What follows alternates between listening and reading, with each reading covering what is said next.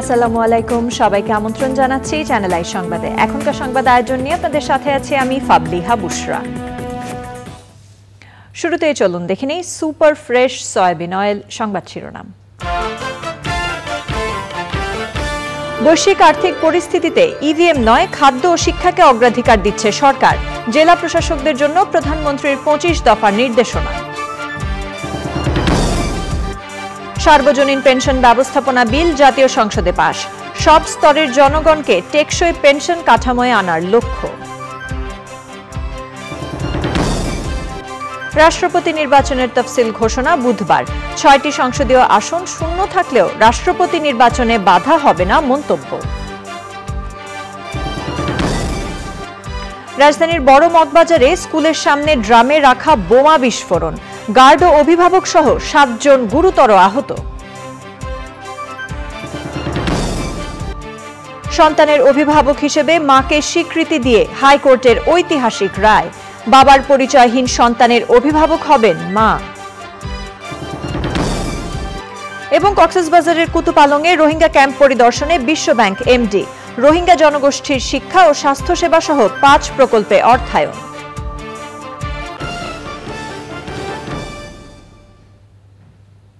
এছাড়াও নিটোল টাটা বিশেষ সংবাদে থাকছে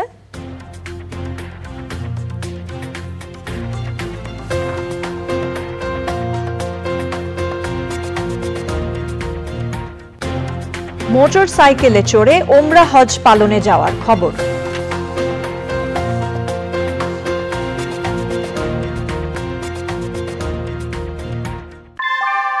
কুয়াশায় সাল ছুঁয়ে পানি আর কত হয়রানি আছে সমাধান। বসত ঘরে লাগাও, আনো আসি। সংবাদ শিরোনামগুলো জানাচ্ছিলাম। এখনকার এই সংবাদ আয়োজন একই সঙ্গে চ্যানেল আই ইউটিউব চ্যানেল ও ইউটিউবে লাইভ স্ট্রিম হচ্ছে। ইভিএম নয়, পরিবর্তিত বৈশ্বিক অর্থনৈতিক পরিস্থিতিতে মানুষের খাদ্য, চিকিৎসা ও শিক্ষাকে অগ্রাধিকার দিচ্ছে সরকার। জেলা প্রশাসক সম্মেলনে প্রধানমন্ত্রী বলেছেন, ইভিএম কেনার সক্ষমতা নেই বলে অনেকেই সমালোচনা করছে, কিন্তু মানুষের জরুরি প্রয়োজনকেই বেশি প্রাধান্য দেয়া হচ্ছে। জেলা প্রশাসকদের 25 দফার নির্দেশনা দিয়ে সরকার প্রধান বলেছেন, চাকরির জন্য চাকরি না করে জনসেবা দিতে হবে। নীলাদ্রি শেখরের রিপোর্ট। কেন্দ্রের সঙ্গে মাঠ প্রশাসনের মেলবন্ধন হয় জেলা প্রশাসক সম্মেলনকে ঘিরে। প্রতিবারের মতো এবারের সম্মেলনে জেলা প্রশাসক ছাড়াও অংশ নেন 8 বিভাগীয় কমিশনার। আগামী জাতীয় সংসদ নির্বাচনকে সামনে রেখে এবারের জেলা প্রশাসক সম্মেলন পাবে আলাদা গুরুত্ব। 3 দিনের সম্মেলনের উদ্বোধনীতে মাঠ প্রশাসনের কর্মকর্তাদের 25 দফার নির্দেশনা দেন প্রধানমন্ত্রী শেখ হাসিনা। পতিত জমিতে ফসল উৎপাদন, বিদ্যুৎ ব্যবহারে সাশ্রয়ী হওয়া, সরকারি তহবিল ব্যবহারে কৃচ্ছতা, এসডিজি অর্জনে তৎপরতা জোরদার, ভূমিহীন ও গৃহহীনদের জন্য কর্মসংস্থান সৃষ্টি, শিক্ষা স্বাস্থ্যসেবা নিশ্চিত করা, সাংস্কৃতিক ও ক্রীড়া চর্চা বাড়ানো, চতুর্থ শিল্প বিপ্লবের জন্য দক্ষ জনশক্তি তৈরি, তথ্য প্রযুক্তি শিক্ষা নিশ্চিত করা এবং গুজব রোধে উদ্যোগ নেয়াকে অগ্রাধিকার দিতে বলেন প্রধানমন্ত্রী। একটা চাকরির ক্ষেত্রে চাকরি করা না, জনসেবা দেওয়া, কারণ এই আন্তরিকতা ছাড়া বা দেশের মানুষের প্রতি একটা কর্তব্যবোধ ছাড়া কখনো সফল হওয়া যায় না। আমাদের সরকারি কর্মকর্তা কর্মচারীদের মাঝে এই যে জনমুখী, জনগণের পাশে দাঁড়ানো বা জনগণের সেবা দেওয়ার যে একটা আন্তরিকতা, সেই আন্তরিকতাটা সৃষ্টি হয়েছে। যখনই কোনো প্রজেক্ট নেওয়া হয়, যে এলাকায় নেওয়া হয়, সেই এলাকার জন্য সেটা কতটুকু প্রযোজ্য, কতটুকু কার্যকর বা মানুষ কতটুকু লাভবান হবে এবং অপচয় বন্ধ হবে, সেদিকে কিন্তু আপনাদের নজরদারি থাকা উচিত। আমাদের অপ্রয়োজনীয় খরচ আমরা কমিয়ে দিয়েছি এবং সেটা ব্যাপারেও আপনারা সচেতন থাকবেন। ইলেকট্রনিক ভোটিং মেশিন কিনতে প্রায় 8,000 কোটি টাকার প্রয়োজন বলে তা বাতিল করেছে পরিকল্পনা কমিশন।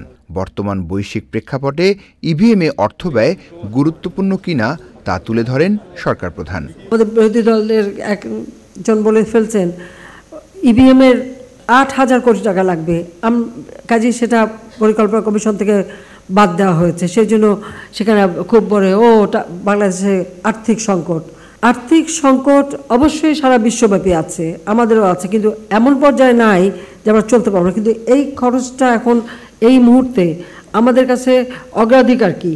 আমাদের কাছে অগ্রাধিকার হচ্ছে মানুষের খাদ্য নিরাপত্তা নিশ্চিত রাখা, মানুষের চিকিৎসা সেবাটা নিশ্চিত রাখা, মানুষের কল্যাণটা আগে দেখা, সেখানেই যত টাকা লাগবে আমার কৃষি উৎপাদন যাতে বাড়ে, আমি সেদিকে তার জন্য যা খরচ লাগে আমি সেটা করব। কিন্তু যেগুলো আমার এক্ষুনি প্রয়োজন নাই সেগুলো আমরা কেন করতে যাব? আমাদের তো খরচ করতে হবে আগে মানুষের যেটা চাহিদা পূরণ করা, মানুষের খাদ্য চাহিদা, চিকিৎসা চাহিদা, শিক্ষা চাহিদা, এগুলো আগে রক্ষা করা। আইন শৃঙ্খলা পরিস্থিতি উন্নয়নের মাধ্যমে জেলায় জেলায় মাদকের বিস্তার ঠেকানো, সাম্প্রদায়িক সম্প্রীতি যেন কেউ নষ্ট করতে না পারে সেদিকে দৃষ্টি দেওয়ার পাশাপাশি জেলা প্রশাসনকে স্মার্ট বাংলাদেশের পথে এগিয়ে নেওয়ার নির্দেশ দেন প্রধানমন্ত্রী শেখ হাসিনা। Niladri Shekhar, channel I, Dhaka. দেশের সব স্তরের মানুষকে একটি টেকসই পেনশন কাঠামোয় অন্তর্ভুক্ত করতে সার্বজনীন পেনশন ব্যবস্থাপনা বিল 2023 জাতীয় সংসদে পাশ হয়েছে। অর্থমন্ত্রী আহম মুস্তফা কামাল সংসদে বিলটি উত্থাপন করলে তা বেশিরভাগ সদস্যের কণ্ঠভোটে পাশ হয়। এর আগে বিলটির বিভিন্ন দিক নিয়ে সংসদে আলোচনা সমালোচনা করেন বিরোধী দলের সদস্যরা। তারা বলেন এই আইনে বয়স্কদের সুবিধা প্রাপ্তির বিষয়ে আলাদাভাবে কিছু বলা হয়নি। এমনকি মাসে মাসে সরকারি কোষাগারে টাকা জমা দিয়ে সেই টাকা কিভাবে ফেরত পাওয়া যাবে সে বিষয়ে কোনো কিছুর উল্লেখ নেই। অর্থমন্ত্রী অবশ্য সব প্রশ্নের কোনো উত্তর দেননি, তবে কিছু সংশোধনী প্রস্তাব গ্রহণ করা হয়। বিলটি আমরা এখন তৈরি করব। বিলটি তৈরি হওয়ার পরে আপনারা সুযোগ পাবেন যখন ইচ্ছে তখন এটাকে অ্যামেন্ডমেন্ট করার জন্য। You will have lot of scope for amendments. মাননীয় স্পিকার, আমি মাননীয় সদস্যগণকে তাদের বক্তব্য প্রদানের জন্য আমি আবার ধন্যবাদ জানাচ্ছি। মাননীয় সদস্যগণ বিলটির উপর অনেক পরীক্ষা নিরীক্ষা করেছেন এবং তাদের মতামত ব্যক্ত করেছেন। আইনত সংশোধনী প্রস্তাবনাগুলোর মাঝে সংশোধনী তালিকা 3-এর কিছু সংশোধনী আমি গ্রহণ করব। রাষ্ট্রপতি নির্বাচনের তফসিল ঘোষণা করা হবে বুধবার। প্রধান নির্বাচন কমিশনার কাজী হাবিবুল আউয়াল বলেছেন, 6টি সংসদীয় আসন শূন্য থাকলেও তা রাষ্ট্রপতি নির্বাচনের জন্য বাধা হবে না। বিস্তারিত জানাচ্ছেন নাজিব বেগ। রাষ্ট্রপতি মোহাম্মদ আব্দুল হামিদের দ্বিতীয় দফা দায়িত্ব পালনের মেয়াদ শেষ হচ্ছে 23 এপ্রিল। সংবিধান অনুযায়ী রাষ্ট্রপতির মেয়াদ শেষ হওয়ার আগে 90 থেকে 60 দিনের মধ্যে নির্বাচন সম্পন্ন করার বিধান রয়েছে। রাষ্ট্রপতি নির্বাচন নিয়ে জাতীয় সংসদে স্পিকার ডক্টর শিরিন শারমিন চৌধুরীর সঙ্গে দেখা করেন প্রধান নির্বাচন কমিশনার। পরে নির্বাচন কমিশনে সাংবাদিকদের প্রশ্নের জবাবে রাষ্ট্রপতি নির্বাচনের তফসিল ঘোষণার তারিখ জানান সিসি। আমাদের সাক্ষাৎটা খুব সংক্ষিপ্ত ছিল, সংক্ষিপ্ত পরিসরে আলোচনা হয়েছে। কাজেই আমরা সিদ্ধান্ত নিয়েছি আগামীকাল 11টায় আমরা কমিশন সভা করব। আমাদের সভা করে আমরা তফসিলটা উন্মুক্ত করব। বিএনপির ছেড়ে দেয়া 6টি সংসদীয় আসন শূন্য থাকা রাষ্ট্রপতি নির্বাচনে বাধা কিনা তার জবাবও দেন সিসি। 6টা আসন বা 100টা আসনে নির্বাচন হচ্ছে যারা বিদ্যমান জাতীয় সংসদ সদস্য আছেন তারা ভোট, কেউ 5 জন অসুস্থতার কারণে বিদেশেও থাকতে পারেন। That does not hamper election. কাজে আমরা আশা করি ওর মধ্যে ওই নির্বাচনটা হয়ে যাবে। রাষ্ট্রপতি পদে একাধিক প্রার্থী থাকলে নির্বাচনের দিনে বৈঠকে বসতে হবে। তবে একক প্রার্থী হলে নির্বাচন কমিশন আইন অনুযায়ী তাকে বিজয়ী ঘোষণা করবে। নাজিব বেগ, চ্যানেল আই, ঢাকা। জেলা ও উপজেলা পর্যায়ে ভৌত অবকাঠামো নির্মাণে অসঙ্গতি আছে বলে জানিয়েছেন জেলা প্রশাসকরা। জেলা প্রশাসক সম্মেলনের প্রথম দিন রাজস্ব আদায় বাড়াতে বিভিন্ন স্থলবন্দরের সুবিধা বাড়ানোরও পরামর্শ দেন তারা। শিক্ষা মন্ত্রণালয়ের সাথে বৈঠকে শিক্ষার জন্য পূর্ণকালীন টেলিভিশন এবং বেসরকারি শিক্ষকদের জন্য আলাদা আচরণবিধি করারও প্রস্তাব দেন ডিসিরা। প্রতি মাসে বিদ্যুতের দাম সমন্বয় করার বিষয়টি বিবেচনাধীন বলে জেলা প্রশাসকদের জানিয়েছেন বিদ্যুৎ, জ্বালানি ও খনিজ সম্পদ প্রতিমন্ত্রী। আরও জানাচ্ছেন রফিকুল বাশার।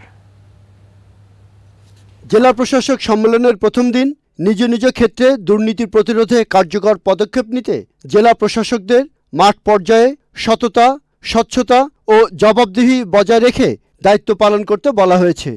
মন্ত্রণালয় ভিত্তিক আলোচনায় জেলা প্রশাসকদের প্রস্তাবগুলো নিয়ে আলোচনা হয়। অর্থ ও পরিকল্পনা মন্ত্রণালয়ের সামনে ভৌত অবকাঠামো নির্মাণে অসঙ্গতি দূর করার প্রস্তাব দেন মাঠ পর্যায়ের এই কর্মকর্তারা। নির্বাচন বিষয়ে কোনো আলোচনা হয় নাই, নির্বাচন নিয়ে কোনো আলোচনা বা কোনো প্রশ্ন বা কোনো প্রসঙ্গ উত্থাপিত হয়নি। প্ল্যানিং সম্পর্কে তারা বলেছিলেন যে প্ল্যানিংয়ে দেখা যায় অনেক সময় ভৌত অবকাঠামো হয়েছে কিন্তু জনবল হয়নি, তার ফলে ওই ভৌত অবকাঠামোগুলো ব্যবহার করা হয় না, নষ্ট হয়ে যায়। এই একটা সঙ্গতিহীনতার কথা তারা বলেছে। আর একটা বলেছে অনেক জায়গায় দেখা যায় যে কাছাকাছি কোনো জনবসতি নাই, কিন্তু একটা ব্রিজ হয়তো আছে, ব্রিজগুলো ছোট হবে, সেতু ছোটগুলো হবে, এরকম কিছু অসংখ্য কথা বলেছে। নতুন শিক্ষাক্রম বাস্তবায়নে জেলা প্রশাসকদের তদারকি করতে বলেন শিক্ষামন্ত্রী। যেখানেই কোনো সমস্যা দেখা যাবে, যেখানেই কোনো আপত্তি, অস্বস্তি, ভুল যা কিছু থাকবে সেগুলো পরিমার্জনের ব্যবস্থা আমরা গ্রহণ করব। আরেকটি কমিটি যে করা হচ্ছে সেটার কথাও বলেছি, যেখানে আমরা দেখব যে আমাদের ভেতরেই কোথাও ইচ্ছাকৃতভাবে কেউ কোনো কারো ধর্মীয় অনুভূতিতে আঘাত করা কিংবা অন্য কোনোভাবে বিশেষ কাউকে আঘাত করা বা ইচ্ছা করে কাউকে হেয় করবার জন্য কোনো কিছু কেউ করেছে কিনা সেই বিষয়গুলো খতিয়ে দেখে যথাযথ ব্যবস্থা, এটা যে আমরা ব্যবস্থা নিয়েছি। বিদ্যুৎ জ্বালানির জন্য এবছর চ্যালেঞ্জের বলে জেলা প্রশাসকদের সাশ্রয়ী হওয়ার তাগিদ দেওয়া হয়। সামনে আমাদের রোজার মাস শুরু হবে, অনেক কিছু বিষয় আছে চ্যালেঞ্জগুলো, এবং বৈশ্বিক যে জ্বালানির অবস্থা, সুতরাং ওই চ্যালেঞ্জটাকে মাথায় নিয়ে সকলে একসাথে কাজ করতে হবে। ওনাদের উদ্দেশ্য এটাই বলা যে তাদেরকে আরেকটু বিভাগ অনুযায়ী এবং জেলা পর্যায়ে সাশ্রয়ী হওয়া দরকার বিদ্যুতের ব্যবহার এবং জ্বালানি ব্যবহারের ব্যাপারে। যেই পেন্ডিং বিলগুলো রয়ে গেছে বিশেষ করে আমাদের বিভিন্ন জেলা পর্যায়ে সরকারি অফিসগুলিতে, সেগুলোকে নিয়মিত করা, সেচ একটা বড় প্রায়োরিটি। যেমন আপনার যে ইন্ডাস্ট্রিগুলো সেখানে প্রায়োরিটি, কৃষি একটা বড় প্রায়োরিটি, সেখানে কৃষির সাথে যারা যারা জড়িত, সার কারখানা সেখানে একটা প্রায়োরিটি। সেই বিষয়গুলিকে নজরদারির মধ্যে নিয়ে আসা এবং যে প্রতি মাসে একটা সমন্বয়ের জায়গা যাব, সেটা ডিপেন্ড করে জ্বালানির প্রাইসের উপর, সেটা ডিপেন্ড করে প্রাইসের উপর, সেইভাবেই আমরা হয়তো ব্যবস্থা নেব। জেলা পর্যায়ে রাজস্ব আদায় সমন্বয় কমিটি গঠন, কৃষি ঋণ বিতরণ কার্যক্রম নিয়ন্ত্রণ, মাঠ পর্যায়ে উন্নয়ন প্রকল্প তদারকি সহ বিভিন্ন বিষয়ে আলোচনা হয়েছে। Rafiqul Bashar, channel I, Dhaka. রাজধানীর বড় মগবাজারে সেন্ট মেরিজ ইন্টারন্যাশনাল স্কুল ভবনের সামনে বোমা বিস্ফোরণে স্কুলের দারোয়ান ও এক অভিভাবক সহ 7 জন গুরুতর আহত হয়েছেন। ক্ষতিগ্রস্ত হয়েছে ভবনের দেয়াল ও দরজা জানালা। বোমাটি দুর্নিয়ন্ত্রিত ছিল কিনা প্রাথমিকভাবে বলতে না পারলেও পুলিশ ও গোয়েন্দা কর্মকর্তারা জানিয়েছেন বোমাটি শক্তিশালী ছিল। এনামুল কবির রূপমের রিপোর্ট। রমনা টিএনটি ভবনের পেছনে কাজী অফিস গলির কাছে বড় মগবাজার এলাকার প্রধান সড়কে একই ভবনে সেন্ট মেরিস ইন্টারন্যাশনাল স্কুল ও রমনা কিডস কিন্ডারগার্টেনের সামনে যখন ওই বিস্ফোরণ ঘটে তখন স্কুলে ছিল অর্ধশত শিক্ষার্থী ও তাদের অভিভাবক। ঘটনার পরপরই দ্রুত নিরাপদ আশ্রয়ে সরিয়ে নেওয়া হয় তাদের। স্প্লিন্টারের আঘাতে আহত হয় রমনা কিডস কিন্ডারগার্টেনের দারোয়ান আসগর আলী। যখন বিস্ফোরণ হয়েছে তারপর আবার ছুটি দেওয়া হয়েছে, তারা চলে গেছে। না না, বাচ্চার এক গার্জেনের এক ক্ষতি হয়েছে, হাতে লাগছিল। না, শিশুদের কোনো ক্ষতি হয় নাই। পুলিশ বলছে ভবনের নিচতলার ওষুধের দোকানের সামনে রাখা একটি প্লাস্টিকের ড্রাম সরিয়ে নেওয়ার সময় ঘটে বিস্ফোরণ। বিকট শব্দে ওই বিস্ফোরণের সময় ড্রামটি চূর্ণ বিচূর্ণ হয়ে যায়, ভেঙে যায় দোকানের সামনের সব কাচ। ঘটনার পরপরই ফার্মেসির সব লোকজন পালিয়ে যায়। বাঙ্গারে একটা কাজ করতে ছেলে, ওর পায়ে সমস্যা হয়েছে, এখন ওকে হসপিটালে নেওয়া হয়েছে। প্রত্যক্ষদর্শীরা পুলিশ ও গোয়েন্দাদের জানিয়েছেন বিস্ফোরণের সময় বারুদের গন্ধ পেয়েছেন তারা। প্রাথমিকভাবে কিছু স্প্লিন্টার কিছু কি বলবো, এটা লোহার টুকরা আছে, এটার মধ্যে বারুদের গন্ধ পাওয়া গেছে, স্প্লিন্টার যেটা বলা হয়। আর মোটামুটি এখানে যে ড্রামটা বাড়ি মেরেছিল ফুটপাতের প্রায় কিছু অংশ ভেঙে গেছে, সুতরাং মোটামুটি এটা বলা যায় শক্তিশালী ছিল। যার হাতে ছিল ড্রামটা তার পাটা চলছে, যেহেতু একটা ড্রাম একটা ব্যারেলের মতো কাজ করে, এটা বেশি ছড়ায় নেই, এটা সোজা যে এখানে গ্লাসে আঘাত করে আর দেয়ালের মধ্যে করে গ্লাসটা ভেঙে যায়। শব্দ হয়েছে ভালোই, যেহেতু ওয়ালগুলি ভেঙে গেছে, ইসের কিছুটা শক্তিশালী। গুরুতর আহত অন্যদের নেওয়া হয় ঢাকা মেডিকেল কলেজ হাসপাতালে। এলাকা ঘিরে রেখে আলামত সংগ্রহ করছে সিআইডির ক্রাইম সিন ও বোম ডিসপোজাল ইউনিট। না, এটা ছুঁড়ে মারা হয় নাই, একটা প্লাস্টিকের ড্রাম ছিল, আপনারা দেখতে পাচ্ছেন। এই ড্রামের ভিতরে রাখা ছিল, ড্রামটা প্রাথমিকভাবে এখানে ছিল, এখান থেকে নিয়ে এই দোকানের সামনে রাখা হয়েছিল এবং ওটার ভিতরে কিছু ময়লা বা কিছু কাগজপত্র ছিল, যেগুলো সাধারণত যে ভাঙ্গারি বা টুকরা কাগজ যারা সংগ্রহ করে তাদেরকে ডেকে ওইগুলো সংগ্রহ করার জন্য বলা হয়েছিল। যেহেতু একটু বড় ছিল, আমরা ওনাদের কাছ থেকে যেটা জানতে পেরেছি ওরা ধাক্কা দিয়ে ফেলে দিয়েছে, মনে করছে এটা ভিতরে কাগজ, কিন্তু এটার ভিতরে যে এরকম একটা বিস্ফোরক জাতীয় বিষয় কিছু ছিল সেটা তো তারা অনুমান করতে পারে নাই, ফেলে দিলে ওটা বিস্ফোরণ ঘটে। আহত প্রত্যক্ষদর্শী ও সন্দেহভাজনদের জিজ্ঞাসাবাদ চলছে। খোঁজা হচ্ছে পালিয়ে যাওয়া ওষুধের দোকান মালিক ও কর্মচারীদের। Enamul Kabir Rupam, channel I, Dhaka.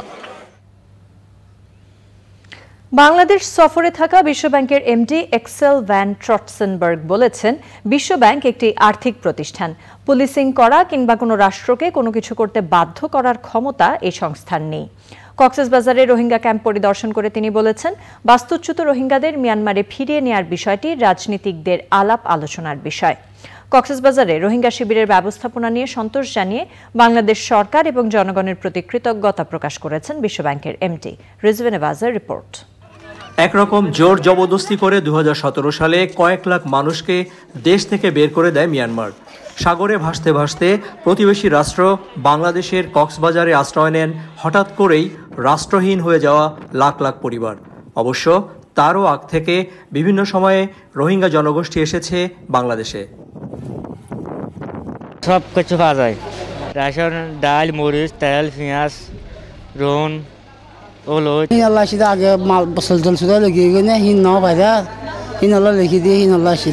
উন্নয়ন সহযোগী দেশ এবং সংস্থার সহযোগিতায় বছরের পর বছর এই বিপুল সংখ্যক মানুষের বেঁচে থাকার ব্যবস্থা করেছে বাংলাদেশ।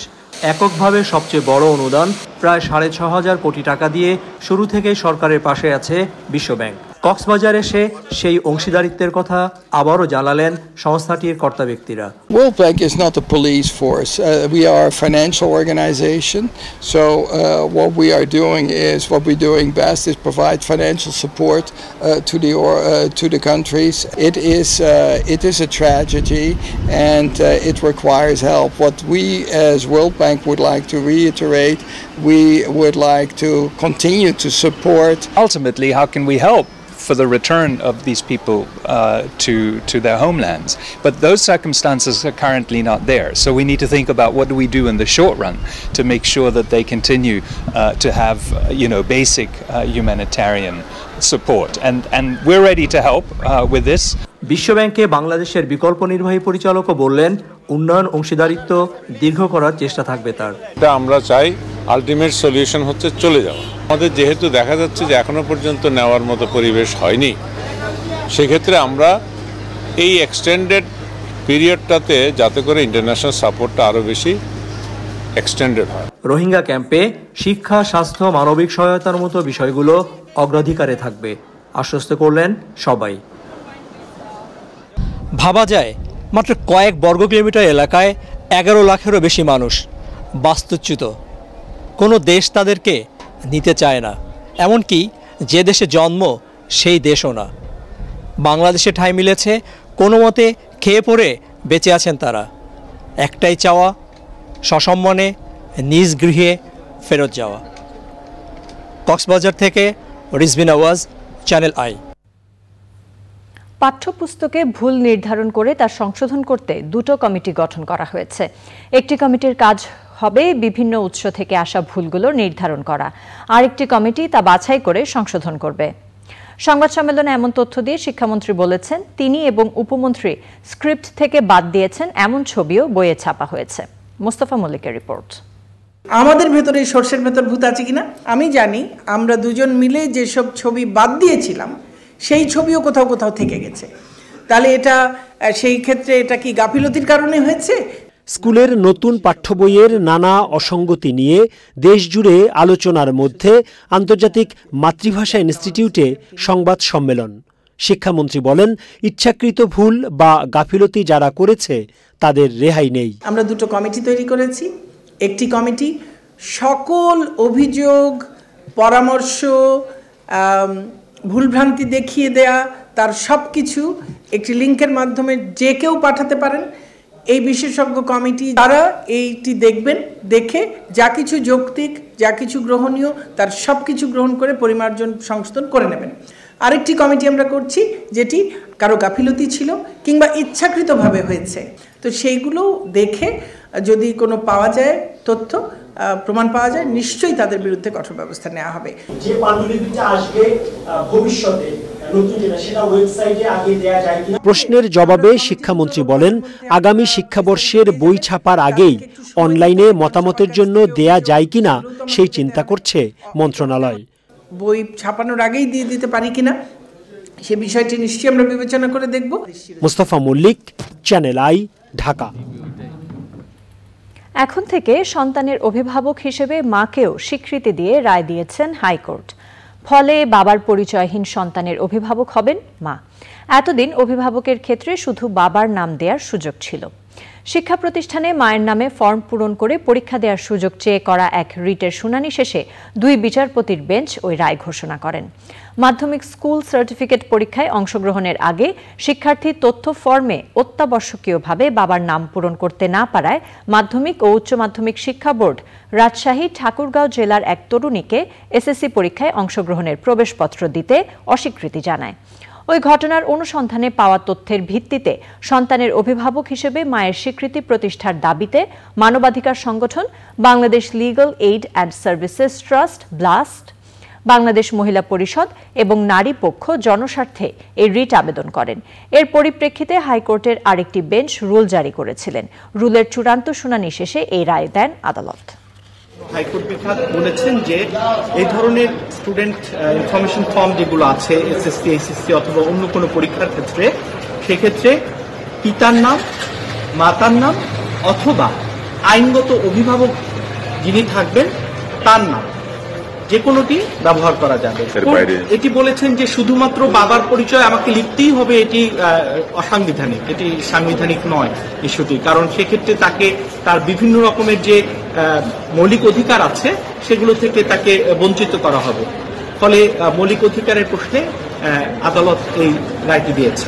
এখন এই রায়ের ফলে যেটা হবে সেটা হচ্ছে যে বাবা অথবা মা অথবা আইনগত অভিভাবক যে কেউ একজন ফর্ম ফিল আপ করে নাম দিয়ে ফর্ম ফিল আপ করতে পারবে এবং এটা সবগুলি বোর্ড মানতে বাধ্য এবং ক্রমান্বয়ে আমরা আশা করছি যে তারা বিধিটাও করে ফেলবে। প্রয়োজনের তুলনায় পর্যাপ্ত বিদ্যুৎ উৎপাদন হলেও প্রাথমিক জ্বালানিতে নজর না দেওয়ায় সংকট পিছু ছাড়ছে না। দাম বাড়ালেও নিরবিচ্ছিন্ন গ্যাস বিদ্যুৎ সরবরাহ অনিশ্চিত হয়ে পড়েছে। দেশের সামগ্রিক আর্থিক অব্যবস্থাপনাই এর কারণ বলে মনে করেন বিশেষজ্ঞরা। রফিকুল বাশারের আরেকটি রিপোর্ট। যে বড় ও স্থায়ী বিদ্যুৎ কেন্দ্রগুলোর আশায় গত কয়েক বছরের অপেক্ষা সেগুলো উৎপাদনে আসতে শুরু করেছে। রাশিয়া ইউক্রেন যুদ্ধের কারণে আন্তর্জাতিক বাজারে সর্বোচ্চ পর্যায়ে ওঠা গ্যাস ও তেলের দামও কিছুটা কমেছে। তবুও বিদ্যুৎ জ্বালানি খাতের দুশ্চিন্তা কাটছে না। কয়লা না থাকায় বাণিজ্যিক উৎপাদনে এসেও একেবারে নতুন রামপালের বিদ্যুৎ কেন্দ্র বন্ধ। পায়রায় কিছু কয়লা মজুদ থাকলেও গরমের সময় চালানো নিয়ে অনিশ্চয়তা রয়েছে। এমন উদাহরণ আছে আরও। আন্তর্জাতিক বাজার আর ডলার সংকটের কথা বলা হলেও নীতি ও ব্যবস্থাপনার গাফিলতি চলমান জ্বালানি সংকটের জন্য অনেকটাই দায়ী। সাথে দেশের সামগ্রিক আর্থিক অব্যবস্থাপনা সমস্যাকে উস্কে দিয়েছে। দীর্ঘমেয়াদী যে পরিকল্পনা সেটা কিন্তু এখন বাস্তবে গ্রাউন্ডে আমরা দেখতে পাচ্ছি। প্রবলেম হয়ে গেছে জ্বালানির উচ্চ মূল্য এবং আমাদের অর্থনৈতিক যে মানে সামগ্রিক অর্থনীতির যে একটা বিপর্যস্ত অবস্থা সেটাতে এখন ব্যাংকিং সেক্টরে, ফিনান্সিয়াল সেক্টরে যে অব্যবস্থাপনা, ইনডিসিপ্লিন আমরা দেখেছি, সেই ইনডিসিপ্লিনের ফলশ্রুতিতে কিন্তু আজকে আমাদের অর্থনীতির এই অবস্থা। ঠিকমতো বিদ্যুৎ দিতে পারবো না, গ্যাস দিতে পারবো না, তাও আমরা এই আমাদের ইয়েতে নিয়ে এসেছি। এগুলা আমাদের করা উচিত ছিল না। সো অবশ্যই প্ল্যানিংয়ে ঘাটতি আছে। আমি মনে করি রং প্ল্যানিংয়ের জন্য আমরা এই জায়গায় পৌঁছেছি। গ্যাস ও বিদ্যুতের দাম বাড়ালেও আগামী গরমে নিরবিচ্ছিন্ন সরবরাহ নিশ্চিত করা নিয়ে অনিশ্চয়তা আছে। এই সমস্যা সমাধানে অগ্রাধিকার দিয়ে কয়লা আমদানিতে ডলার খরচ করার পরামর্শ বিশেষজ্ঞদের। পেট্রোবাংলা এখন প্রফিট করবে, তো এরকম একটা সময় যখন সবচেয়ে বিপর্যস্ত অর্থনীতি এবং মানুষের ক্রয় ক্ষমতা কমে গেছে প্রচণ্ড মূল্যস্ফীতির চাপে, সেইখানে প্রফিট করার তো কোনো প্রশ্ন ওঠে না। এখন ভবিষ্যতে আর দাম বাড়ানো হবে না, একবারে দাম বাড়িয়ে রাখলাম, তারপরে এরপরে যত দামেই হোক আমরা আনবো জ্বালানি, সেটা যদি সেই চিন্তা থেকে যদি করা হয় সেটা ঠিক আছে, অগ্রাধিকার দিতে হবে, কারণ ডলার আমাকে আর্ন করতে হলে তো আমার রপ্তানি লাগবে। কয়লার দাম যদি চড়া থাকে তাহলে এবং ডলারের সংকট যদি চলতে থাকে তাহলে আমি যেটা দেখতে পাচ্ছি আমাদের বেশ খুব খারাপ সিচুয়েশন হবে এই সামনের গরম সিজনটায়। যে গত বছরের যেই সিচুয়েশন ছিল তার থেকে খুব ভালো অবস্থায় যেতে গেলে আমাদের ডলার সংকটটা কাটতে হবে, কিংবা আন্তর্জাতিক বাজারে এলএনজি এবং কয়লার দুইটারই দাম কমতে হবে। গত কয়েক বছর টানা গ্যাস ও বিদ্যুতের উচ্চ মূল্য দিয়েই যেতে হচ্ছে। অপরিকল্পিতভাবে বিদ্যুতের উৎপাদন বাড়ানো আর আমদানি নির্ভরতা বাংলাদেশকে এই জায়গায় নিয়ে এসেছে বলে মনে করেন বিশেষজ্ঞরা। উচ্চ মূল্য হলেও আমদানি করতে হবে। Rafiqul Bashar, channel I, Dhaka. সংবাদের এই পর্যায়ে সময় হয়ে গেল Ashok Leyland Ifad autos limited বিরতির পর জানিয়ে ফিরব আবার আমন্ত্রণ চ্যানেল আই সংবাদে। ফিরে এলাম আন্তর্জাতিক সংবাদ নিয়ে।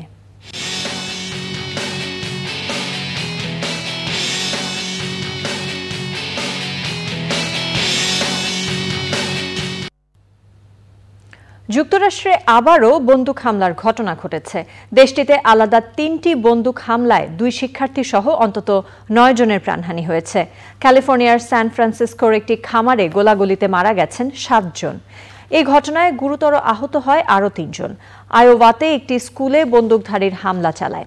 হামলায় আহত হলে হাসপাতালে নেয়ার পর ২ শিক্ষার্থীর মৃত্যু হয়।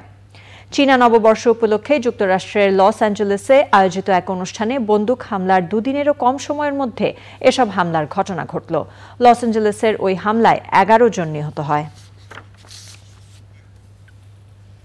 নিটোল টাটা বিশেষ সংবাদ।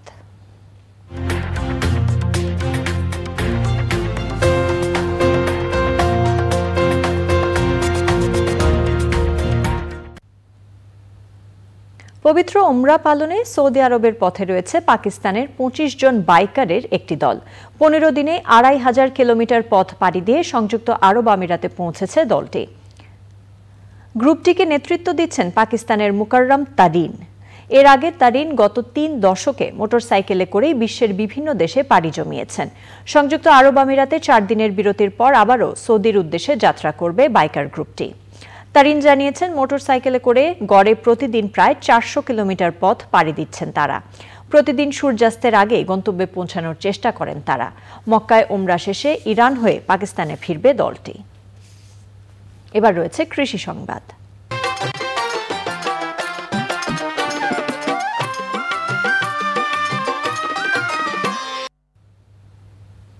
নরসিংদীতে সূর্যমুখী ফুল চাষ বেড়েছে। খরচের তুলনায় লাভজনক হওয়ায় অনেকেই এতে আগ্রহী হয়েছেন। ক্ষেত জুড়ে সূর্যমুখী বাগানের হলুদ সবুজের সৌন্দর্য উপভোগ করতে প্রতিদিনই বাগানে ভিড় করছেন মানুষ। নরসিংদী থেকে সুমন রায়ের রিপোর্ট। নরসিংদীর বিভিন্ন উপজেলায় ২০ হেক্টর জমিতে সূর্যমুখী ফুল চাষ হয়েছে। সবচেয়ে বেশি চাষ হয়েছে নরসিংদী সদর, পলাশ ও রায়পুরায়। খরচের তুলনায় বেশি লাভজনক হওয়ায় প্রতি বছরই সূর্যমুখী ফুল চাষির সংখ্যা বাড়ছে। এখানে সূর্যমুখী 4টা জাত চাষ করি। এবার আশা করা যাচ্ছে মোটামুটি লাভজনকই হবে। 15 বিঘাতে আমাদের খরচ প্রায় ধরে 4.5 লক্ষ টাকার মতো। আমাদের এখান থেকে আমরা আয় ধরেছি 8 থেকে 9 লক্ষ টাকা। বীজ থেকে হবে আপনার ধরেন সর্বোচ্চ 3 লক্ষ টাকা। সূর্যমুখীর তেল ও খৈল বিক্রি করা যায়। বাগানকে ঘিরে বিনোদন কেন্দ্র গড়ে ওঠে। আমাদের বাগানে প্রচুর পরিমাণ দর্শনার্থী আসে ঢাকার বিভিন্ন প্রান্ত থেকে। ছুটির দিনে মূলত আমাদের বাগানটা একটু দর্শকদের একটু বেশি ভিড় থাকে। সূর্যমুখীর বাগান দেখতে প্রতিদিন জেলা ও জেলার বাইরের বিভিন্ন স্থান থেকে এখানে দর্শনার্থী আসেন। খুবই ভালো লেগেছে, চারিপাশে পরিবেশ, নদী নালা সবকিছু পাশাপাশি রেখে বাগানটা অদ্ভুত লেগেছে আমাদের কাছে। নদীর কাছে, তারপর সরিষা ক্ষেত, সানফ্লাওয়ার, খুবই অ্যাট্রাকটিভ আসলে। মেয়েকে নিয়ে বাগান ঘুরলাম, ছবি উঠালাম, মেয়ে খুব খুশি হয়েছে। সূর্যমুখী ফুল দেখেছি, খুব ভালো লেগেছে। সূর্যমুখী ফুল চাষে উদ্বুদ্ধ করতে প্রণোদনা ও পুনর্বাসন প্রকল্পের আওতায় বিনামূল্যে বীজ এবং সার দেওয়া সহ চাষিদের জন্য প্রশিক্ষণের ব্যবস্থা করেছে কৃষি বিভাগ। উপজেলা কৃষি অফিস কৃষকদের পরামর্শ, প্রশিক্ষণ থেকে শুরু করে উপসহকারী কৃষি কর্মকর্তা যারা আছে তারা কৃষকদেরকে বিভিন্নভাবে এই পরামর্শগুলো দিয়ে যাচ্ছে। বিঘা প্রতি 30,000 টাকা খরচ করে প্রায় 50,000 টাকা আয় করতে পারবে কৃষক বলছে কৃষি বিভাগ। নরসিংদী থেকে সুমন রায়, চ্যানেল আই। এখন দেখবেন প্রকৃতি সংবাদ।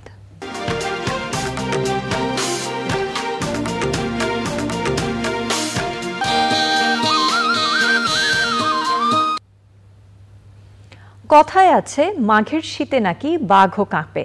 সারা দেশেই কমেছে তাপমাত্রা, বেড়েছে শীতের তীব্রতা। দেশের দক্ষিণ পশ্চিমাঞ্চলে সবচেয়ে বেশি ক্ষতিগ্রস্ত আর দুর্ভোগের শিকার সুন্দরবন নির্ভর জেলে, বাওয়াল, মোয়াল সহ ভাঙন কবলিত এলাকার ছিন্নমূল মানুষ। তবে এবার পরিবেশ বান্ধব আশ্রয়ন প্রকল্পের ঘর পেয়ে স্বস্তি প্রকাশ করেছেন তারা। বিস্তারিত ড্যানিয়েল সুজিত বোসের রিপোর্টে। জলবায়ু পরিবর্তনের কারণে প্রতি বছরই তীব্র শীতের প্রভাবে দেশের দক্ষিণ পশ্চিম উপকূলের খুলনা সহ সাতক্ষীরা, বাগেরহাট ও সুন্দরবন সংলগ্ন দুস্থ, হতদরিদ্র আর গৃহহীন মানুষের এতদিন দুর্ভোগের সীমা ছিল না। তবে এবছর সেই দুর্ভোগ কমিয়েছে পরিবেশ বান্ধব আশ্রয়ন প্রকল্পের ঘর। পরের বাড়ি ভাড়া থাকতাম, পানি চুনি পড়তো, খুব বাতাস ঢুকতো, এখন তো আর সেইটি হয় না। রাত্রে দরজা জানলা আটকে দিলে মোটামুটি ঠান্ডা কম লাগে। বিশাল দুদিনে সময় কাটতো, আর এখন সময়টা যাচ্ছে খুব ভালোভাবে। এই যে ঘর প্রধানমন্ত্রী মা যে ঘর করে দিয়েছেন আমাদের মুজিববর্ষের ঘর, এটা আমরা খুব ঠান্ডা থেকে সুরক্ষা আছি। নতুন করে বসবাসের সুযোগ মেলায় একদিকে যেমন তীব্র শীত থেকে রক্ষা হচ্ছে, তেমনি কমছে ঠান্ডাজনিত নানা রোগবালাই। এখানে তো শৈত্য প্রভাব বেশি করে না, আর উপরে টিনের ছাউনি, বা বর্ষা মৌসুমে এনারা ভালো থাকে। নিশ্চয়ই প্রশাসনের তরফ থেকে তাদের দেখভাল করার বা কার্যক্রম চালু আছে। এই আশ্রয় স্থলটা হওয়ার পরে তারা সেই সমস্ত সমস্যা থেকে অনেকটা পরিত্রাণ পেয়েছে। জলবায়ু পরিবর্তনজনিত যে কোনো দুর্যোগ মোকাবেলায় আশ্রয়ন প্রকল্পের ঘরগুলো টেকসই এবং নিরাপদ। তারা একসময় যে একটা অন্যের জায়গায় থাকতো, হয়তো পলিথিন দিয়ে বা টিন দিয়ে কোনো রকমের গোলপাতা, এইভাবে যেই থাকার ব্যবস্থা, তার থেকে একটি সুরক্ষিত গৃহে তারা অবস্থান করছে। এইটা তো এক। আর দুই হচ্ছে তাদেরকে মানে নিজেরাও স্বাবলম্বী হয়েছেন, তাদের জন্য মানে যে শীতের পোশাক বা বস্ত্র কেনা, এবং আমাদেরও প্রচেষ্টা আছে যেটা আমাদের জেলা প্রশাসন এবং উপজেলা প্রশাসনের পক্ষ থেকেও তাদেরকে শীতকালীন যে কম্বল, অ্যাটলিস্ট কম্বলের ব্যবস্থাও করা হয়েছে। Daniel Sujit Bose, channel I, Khulna. Popular life insurance বাণিজ্য সংবাদ।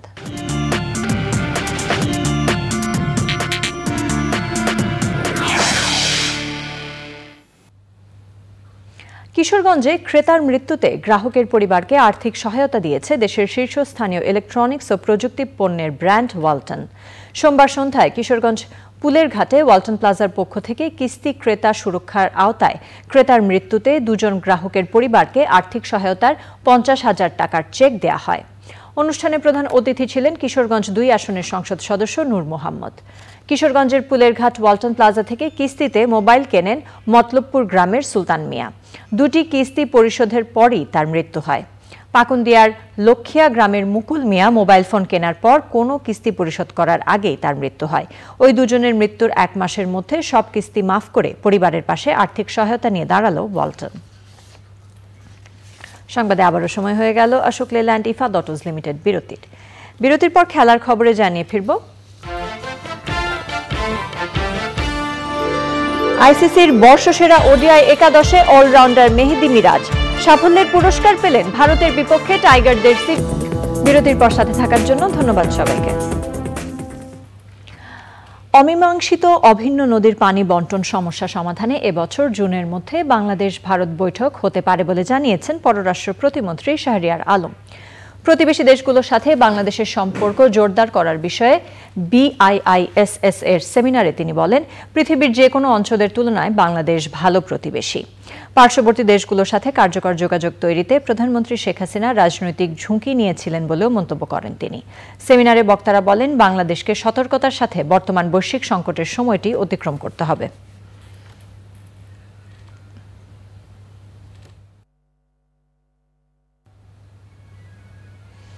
নেতাজি সুভাষচন্দ্র বসুর জন্মদিন উদযাপনে ঢাকা বিশ্ববিদ্যালয়ে দেশপ্রেমের অমলিন চেতনায় নেতাজি ও বঙ্গবন্ধু বিষয়ে আলোচনা হয়েছে। বাংলাদেশ ভারত ইতিহাস ও ঐতিহ্য পরিষদের আয়োজনে বাংলাদেশ ও ভারতের বক্তারা দুই নেতার রাজনৈতিক দর্শনের ওপর আলোচনা করেন।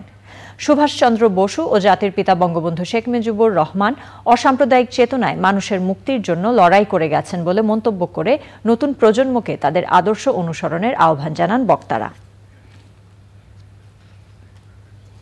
ঢাকা বিশ্ববিদ্যালয়ের বাংলাদেশ কুয়েত মৈত্রী হলে আগুনের ঘটনা ঘটেছে।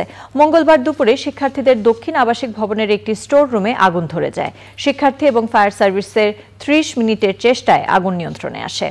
বিশ্ববিদ্যালয়ের প্রক্টর অধ্যাপক ডক্টর গোলাম রব্বানী ঘটনাস্থলে যান। তিনি জানান, কোনো হতাহতের ঘটনা ঘটেনি।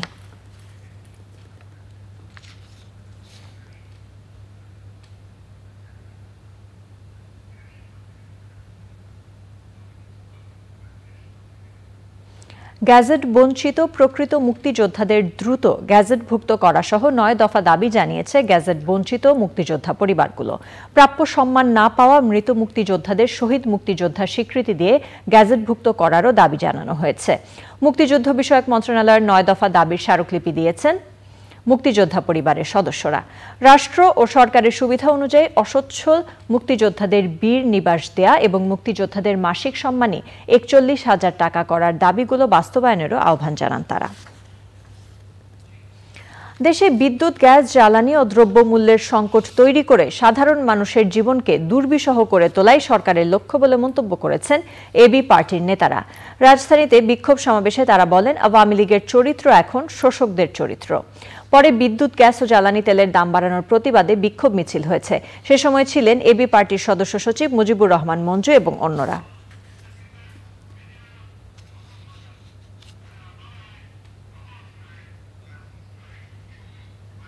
এবার রয়েছে খেলার খবর।